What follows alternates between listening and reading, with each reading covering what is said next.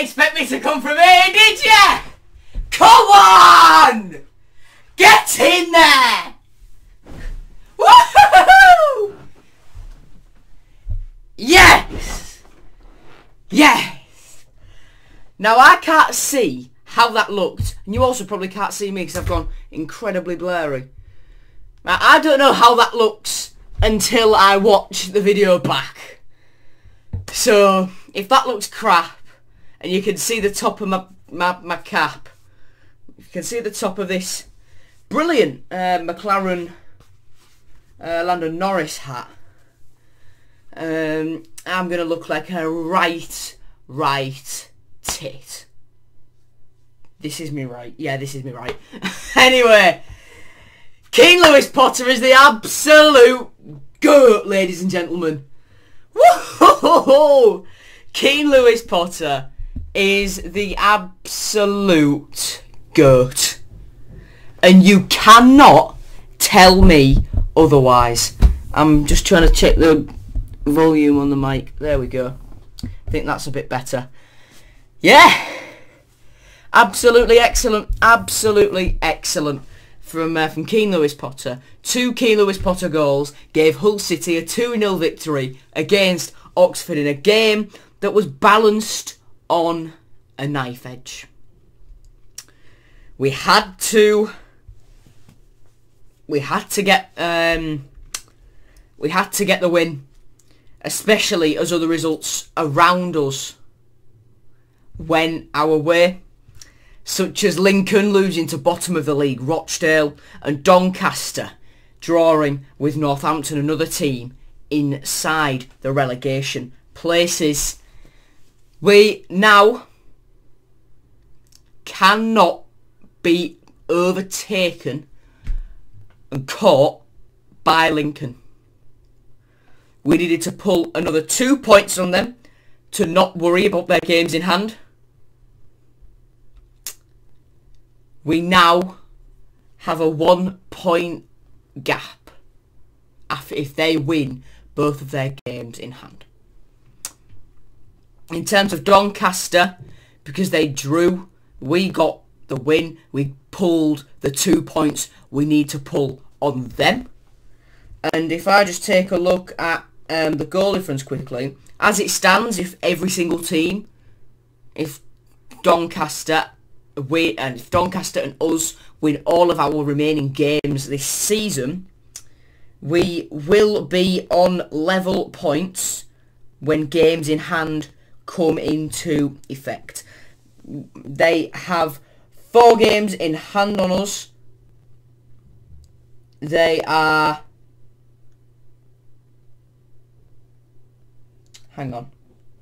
I've got the maths wrong, I think. 4 games in hand, the gap, 12. We need to pull 4 more points on them. To be safe. But our goal difference... Their goal difference is 12. Ours is 32. We should be safe from that assault. It now looks as though it will be us and Peterborough that go up. Peterborough have 3 games in hand on us. And Peterborough have gained an extra game in hand as Portsmouth versus Salford, last season's Papa John's final, being played today. Their game has then been moved into the midweek. That game, as I'm recording, is currently 0-0 in extra time. Once I finish recording this, I'll probably stick the penalty shootout on and have a little look at that. And then, yeah, Sunderland haven't played today either. This season's Papa John's Trophy final is tomorrow, so they will be playing in that. So, yeah. In terms of the actual game then, unchanged team, only change to the entire lineup was Andy Smith dropped off the bench in place of his place came Josh McGuinness. My overall assessment of the game, it could have been, we could have had so many more. But I don't mind. We got a 2-0 win. Keane Lewis Potter, 3 goals in 2 games for him.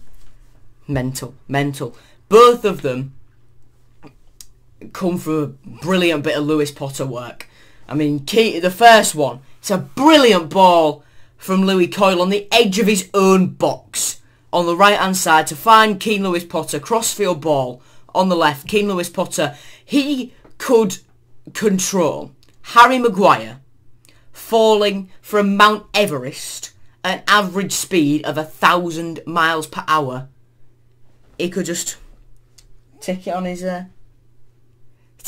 right foot and it'd be all fine and dandy.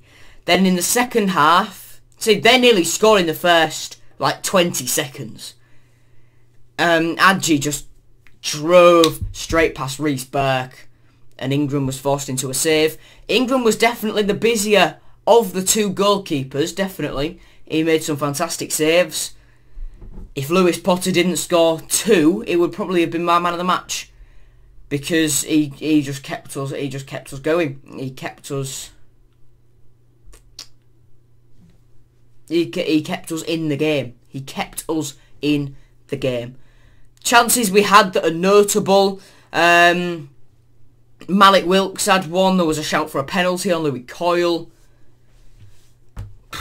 Couple more as well. Just give us a hot second. Yeah.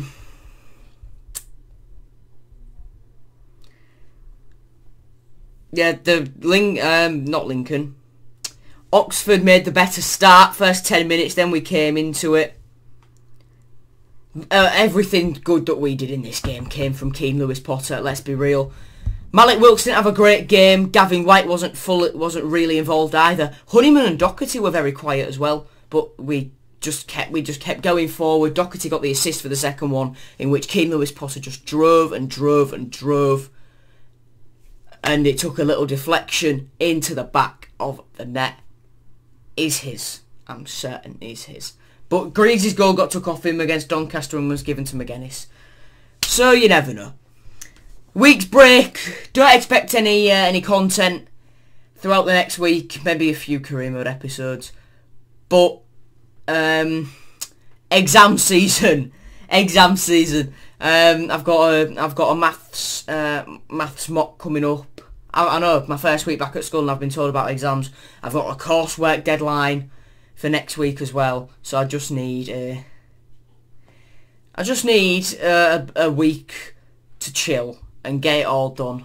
Get it done before Wednesday, and Thursday night, preview graphics. Sorted. Right, thank you very much for watching, everyone. I'll see you later. Goodbye.